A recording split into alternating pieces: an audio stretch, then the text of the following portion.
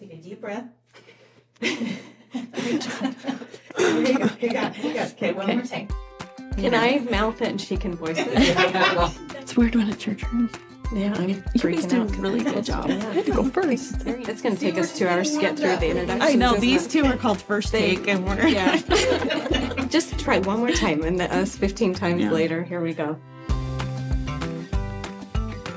My name is Sydney Lambert, and when I first started working for Sandy, I was her personal assistant, and now I am the general manager of Minky Couture. My name is Jenna Houston. I actually made the first blanket for Minky Couture, and now I'm the production manager. My name is Des Kino. I started out in sales, and now I'm the director of corporate sales for Minky Couture. My name is Shelley Dabb. I was the first fabric cutter for Minky Couture, and now I manage the shipping department. I think the early years were you maybe questioned how long is this going to last, but super hopeful that it would continue and we would be here 15 years later. In the early stages, you would sew a blanket and we would meet in a Walmart parking lot or in front of a bank or something. Yes. And we sat and rolled them in the back of her mom's minivan. I remember Sandy calling saying, "Hey, I need you to come pick up this blanket and take it to my friend. Here's their number. You can meet him anywhere." So I remember going to like a random gas station and meeting this friend who desperately wanted to buy this blanket that Sandy had just created. So we've become a lot more Yes. Yes. in our business dealings. Yes. Yeah. A little sketchy in the beginning. We were just trying to find a way to get the product out there. So we started with home shows. We did trade shows. People would invite their neighbors, their friends. They would come and they would pick a print, a ruffle, and a back to the blanket, and they made them extremely custom to them. We got to the point where we were too big to take all of our product to people, that we just had to have them come to us. I remember that for 4 years in, and we were literally getting blankets back from seamstresses, wheeling them down on the carts to the store, and people were just grabbing blankets off the carts, like customers. Like we couldn't even get them into the room to process them and to roll them and package them. They were gone. I think Sandy, from day one, she's been great about communicating her vision. I mean, we all know that everything has to be top-notch. I feel like it's been a big job over the years to have 50 seamstresses and keep up that same level of quality.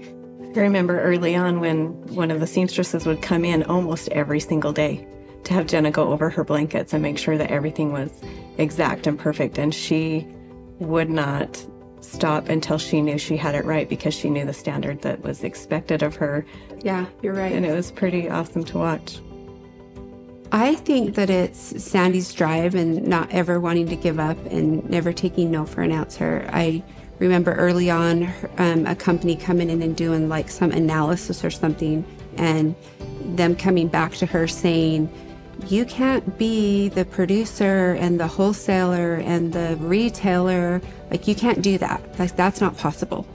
Do you guys remember that? Oh, I will never forget it. I actually went home and I'm like, I hope we have a job in the future. Just the way the report that came back with that. And it was a little intimidating, too, because it's all these businessmen coming and telling her, "I don't know if your idea is going to work." Yeah, but Sandy she wasn't being who Sandy is. She wasn't going to give up. She fought through every obstacle. She's going to prove them wrong. One of my favorite things is when Sandy comes in the morning to the office and is like, "I had the greatest idea in the shower this morning." She thinks about Minky constantly. I think for me, it's really empowering working for a woman-owned business and working with so many incredible women.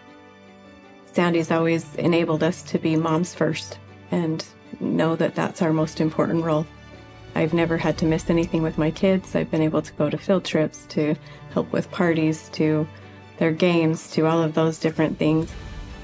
Even during the hard years, though, when other companies were failing, like during COVID, like we just blossomed. Although it's a luxury item, for a lot of people it's a necessity. During COVID, people were really going through some tough things, and it gives comfort. It can be given in a sad time, it can be given in a happy time. What do you believe the heart of Minky is? I kind of think that it's all the giving back. Sandy does. I think that's a huge part of why she's been successful. Sandy always says, I want to blanket the world. I think her idea of success is how much she can give back to others.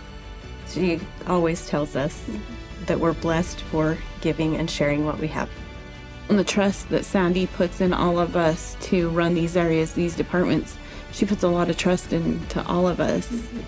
We want to be a part of something, and Sandy made us a part of something, and we could help her make that successful.